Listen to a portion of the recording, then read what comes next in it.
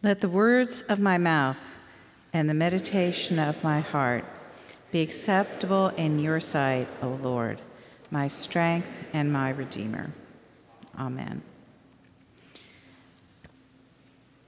50 weeks ago, we started with the Mark cycle.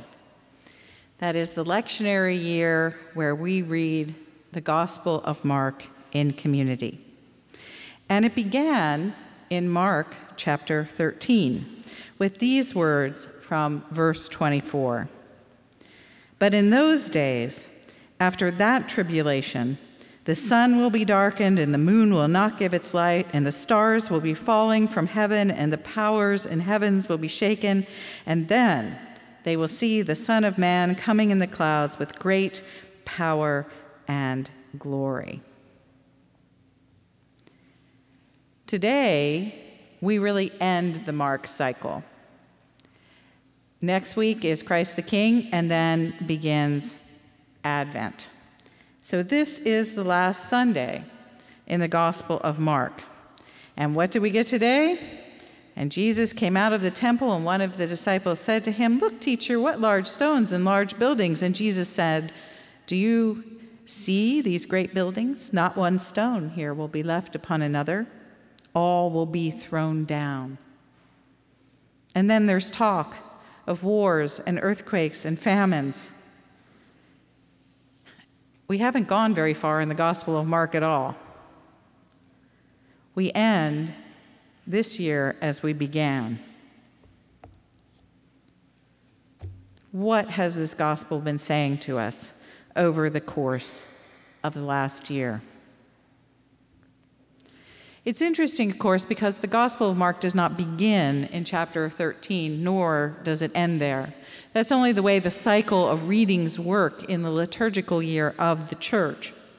The Gospel of Mark actually begins in a rather quick fashion. There's no story of the Nativity. There's only John the Baptist, and then there is Jesus appearing on the scene.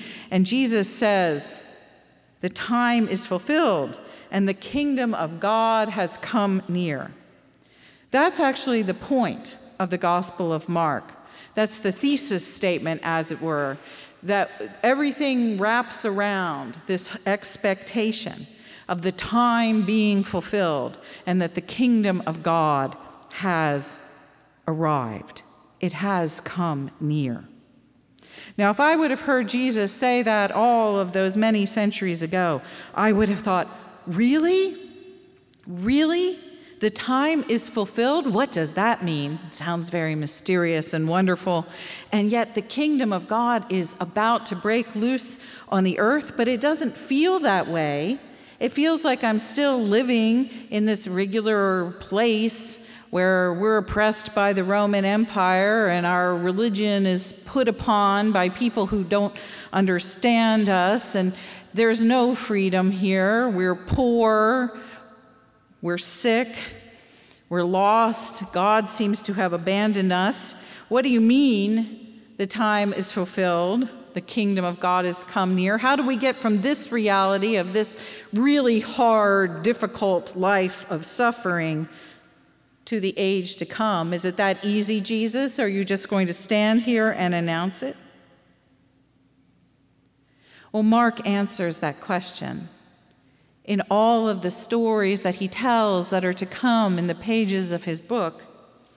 Mark reveals the hinge in time, the fulfillment, the leap between the age we know and the age that is to come, as the story of God's suffering Son. I call this the gloomy gospel. Because if nothing else, we have gone in the last year from one really hard story to another. Stories full of frightening things and loss. Stories of people not understanding who Jesus is or purposely seeming to misunderstand him. Jesus, the suffering one, is the Jesus that we meet in the Gospel of Mark. And so it is today, as we come to the end of the cycle of the year in which we are reintroduced to this suffering son. It centers around a very interesting part of Jewish life. It centers around the temple. Jesus came out of the temple. Clearly, he and his friends have been worshiping there or doing their appropriate duties as good Jews. Jesus came out of the temple, and one of his disciples said to him, "Look, teacher, what large stones and what large buildings." The temple is a beautiful place in ancient Israel. It is believed to be the house where God dwells, the place where the Shekinah actually lives. The temple represents God's presence in and among the people of Israel, God's house in Jerusalem. It is a place that is the built representation of that very kingdom that Jesus has just said is coming, has arrived, is very near to us now. It embodies the hopes and the dreams of that kingdom. The temple represented to the Jews God's permanence, God's promise, God's stability among them. And it was so important. The temple was so important to them because they were a people who were held as a client state to Rome. They were an oppressed people. They are at the bottom of the social structure. They are poor. Their goods and their wealth have been stripped of them and taken to Rome. They have nothing, essentially, except for those promises, that presence, all of it in that built space of the temple. The temple is so much to a Jew. It is unthinkable. As Jesus will go on to say, his disciples say, "Look, what large stones and what large buildings." They're fully expecting Jesus to say, "Yes, isn't it amazing?" And they probably think he's going to say something like, "And the kingdom of God is like this temple." But instead, Jesus says, "Do you see these great buildings?" And that's the moment they're all hanging there expecting Jesus to say something remarkable about the presence of God in the buildings, and says instead, "Not one stone will be left here upon another, and all will be thrown down." Of all the suffering that Mark has taken us through in this entire book, this is the worst. What the disciples are thinking now is, that cannot be. That cannot be. The temple cannot collapse. The temple cannot be thrown down, because that means that God will have completely deserted Israel. That's the opposite of the kingdom that Jesus was promising. The unthinkable. And yet, that's exactly what happened. The unthinkable. Because there are two layers to this story in the Gospel of Mark. Mark, of course, is writing about something that happened with Jesus and his followers sometime around the year 33. But Mark does not write this book until the year 70. An entire generation has come and gone since the time that Jesus actually walked out of those temple precincts and said these words, or words much like them, to the people who were his students. It's not going to be here any longer. It's all going to be cast down. In 70 AD, what seemed like a sort of an insight or a prophetic glance or an impossible, unthinkable thing had become reality. Because that was the year, 70 AD, when the Romans had enough. They took a giant army into Jerusalem and they crushed the Jews. And they knocked that temple off of its foundations and took all of its holy artifacts and they stole them and they marched them in a parade back across the Mediterranean Sea and into the streets of Rome, the pagan city. The temple was indeed destroyed. The unthinkable actually happened. And indeed, if you think Mark is gloomy, if I think Mark is gloomy, it's because this entire gospel is written in the middle of a war. The war started in 66 AD when the Jews finally had had enough of the Romans, and they revolted against them. And at first, it seemed like they might have won, mostly because there were a whole bunch of political events back in Rome that kept the Roman army occupied in other parts of the empire. But once Rome sort of woke up and they realized what was going on out there in Jerusalem, they said, there's no way that we're going to let that stand. We're going to go get them. And that's when they sent that army, and they did their worst to the Jews. They did their worst to Jerusalem. And when the Roman army did its worst, it was horrible. Thousands and thousands of innocent Jews were slaughtered in the streets of Jerusalem. Thousands were captured and sold into slavery. And thousands were taken from their homes and exiled into other parts of the Roman Empire. And when they were sent into exile, many of them became sport for Roman arenas. That the Jews were thrown in with lions, and they became just another spectacle to be eaten at the pleasure of the Romans. The Jews at this time were being made martyrs as much as those who believed in Jesus were being made martyrs. We were in the same boat with the Jews. This is not a text about Jesus coming out and saying, see this temple? Well, it's all going to go down and you're just going to worship in some church after this. This is not a text about the replacement of Judaism with some new religion or some casual thought about a temple just happening to be false so you can build some new building on its site.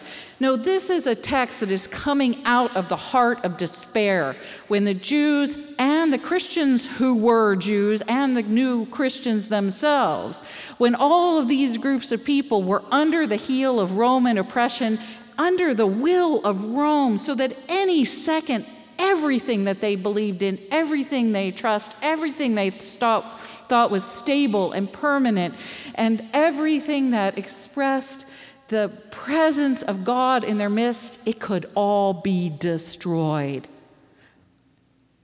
by Rome.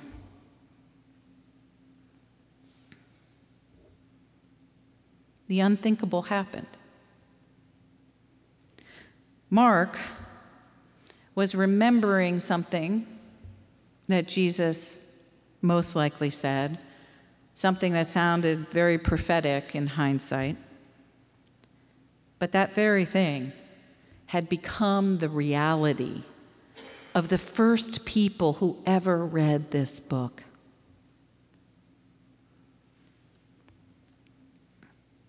It must have shattered them.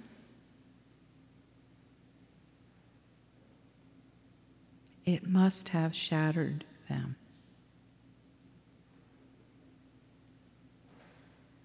And now, when I read it, when I hold that moment in my own heart and I think of the pain, I know that they can relate to where we are. What have the last 20 years been other than a shattering? The temples and towers that we had built to the permanence of things like capitalism and democracy,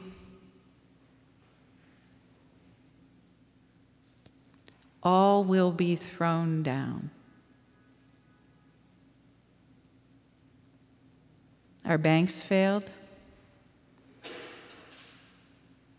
Our houses sold at a block at the will of mortgage companies. Jobs lost.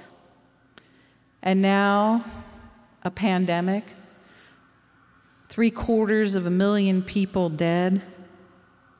We never thought that was going to happen to us. We had beat those things.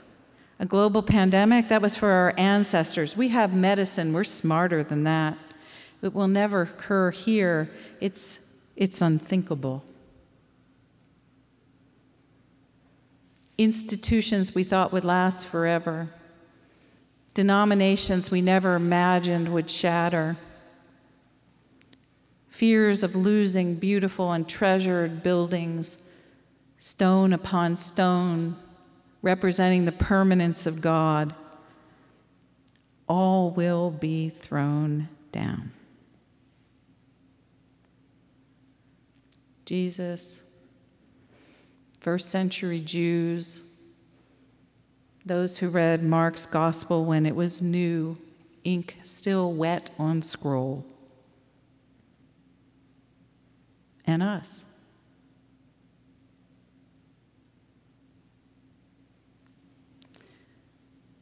What has Mark been saying to us all year? I think that what Mark has been saying is actually here in these last words of the Mark cycle.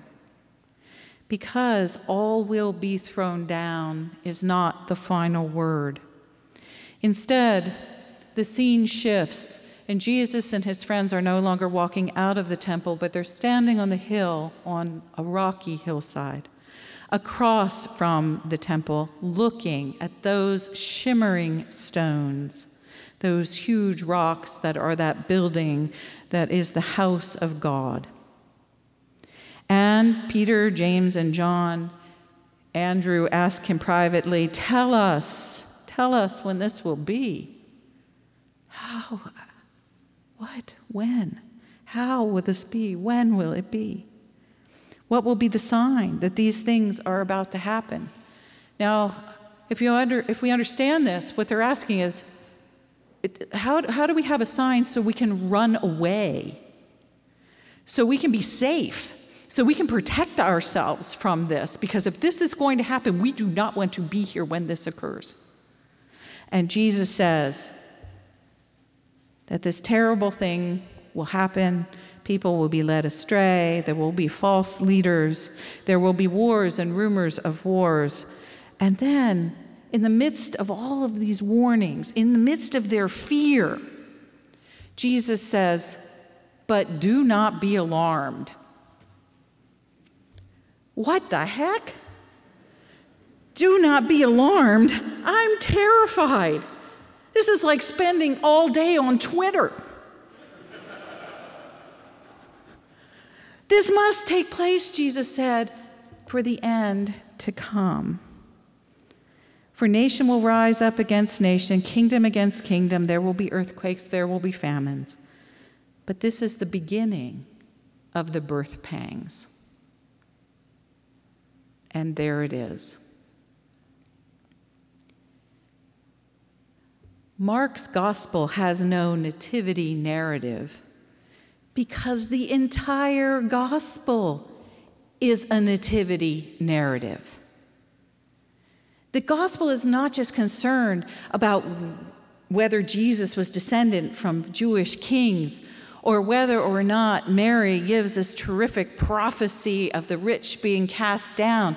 No, Mark's nativity gospel is the birth of the kingdom of God and how we will get through this age to the next stage, how we are going to move through the birth canal from this time of suffering to the time when God's presence will shine through the whole of the earth like a light that never goes out, when the glory of God will cover the earth as the waters cover the sea, when the new Jerusalem, where there will be no more tears, will come and dwell among us forever, where God will make God's habitation in human hearts. This is the birth narrative that Mark cares about. This is the Advent that Mark cares about. And you know what Mark tells us? Birth is hard. Birth is hard.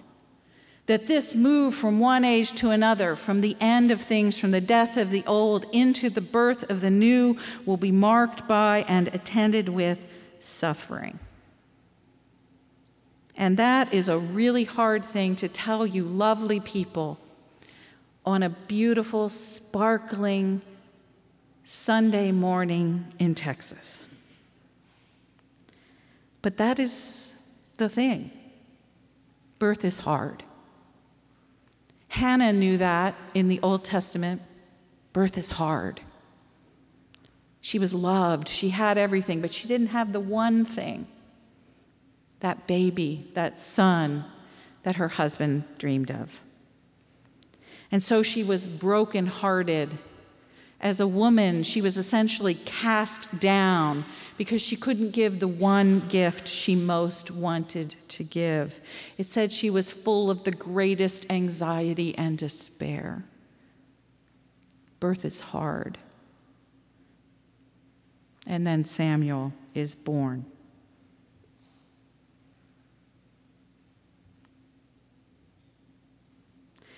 Endings and beginnings, rocks and birth. They go together. Several years ago, I was at Ghost Ranch in New Mexico, and I was standing in the Zen garden, which overlooks the shining cliffs, which are these beautiful red mesas at Ghost Ranch. And I was holding in my hand a rock from the Zen garden, and I was praying, and I felt very grounded, one. I felt the sense of permanence of the rocks, of the cliffs. When you opened your eyes, you saw the shining cliffs. No cliffs more deserve that name than those cliffs in New Mexico. They're 165 million years old. And there I was, feeling all of that, the presence of God, the rock, the stability, when all of a sudden, the earth underneath my feet began to move, and there was a sound like no sound that I have ever heard in my entire life. I thought that there had been an explosion in Los Alamos where one of the bombs had gone off accidentally at the nuclear labs. And I dropped the rocks that were in my hands, and I looked up to the sky, and there was no mushroom cloud, but there were clouds. What had happened was a facing of the shining cliffs had fallen off. And these huge boulders were tumbling down the side of the mesa, hitting the ground as if being thrown by the gods in heaven.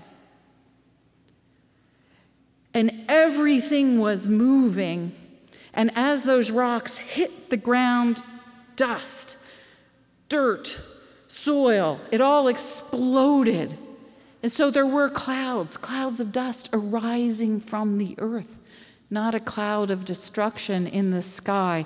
And I held my hands against my face, and I went, oh my gosh, it's not about death, that earthly, that shaking that I felt, but instead it's about creation. Because that's how creation happens. We're here in this church at the edge of a great university. You all know this. Creation happens when one thing transforms into something else. Those rocks are going to become soil. Those rocks are going to be carried away by wind and water, and they will become fertile soil that sometime in the future someone will plant food in and feed their village. Life, birth, a new earth comes from that which is thrown down, cast off, and crashes when we least expect it. C.S. Lewis referred to God once as the one who shatters. The birthing God is a shattering God. Anyone who has ever given birth knows this. I've only done it once, but I remember lying in that hospital room with the beautiful baby. That's the part we love to talk about. But my body was shattered. It would never be the same body that I had before birth. That's the work of God. The one that shatters in order for birth to happen. And C.S. Lewis went on to say this: could we not say that this shattering is one of the most important marks of God's presence among us? No coincidence that C.S. Lewis wrote during World War II. And that's just what I think Mark is saying to us. A new world is being born. And it may feel to you like everything that is stable, everything that is permanent, everything that once housed the presence of God, that it's all being destroyed. But that's the birth. The shattering of this age happens so that a new one will be born. In Deuteronomy 32:18, Moses refers to God as the rock who bore you. The rock who bore you. And then went on to say to the people of Israel, you forgot the rock who gave you birth.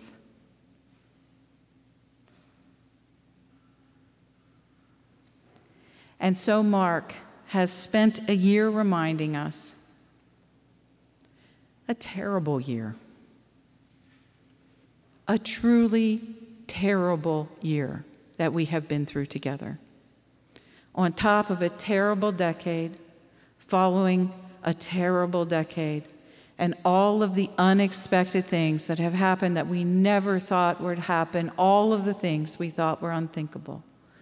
Mark is saying to us, do not be unmindful of the rock who bore you.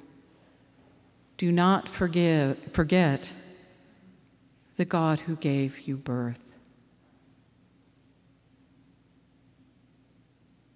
It's a beautiful, hope-filled, surprisingly comforting mystery for a suffering people. None of this is in vain. We are the generation of midwives, those who know the pain of the birth canal. And our job is to remember that God attends all of this, and endings give way to new life.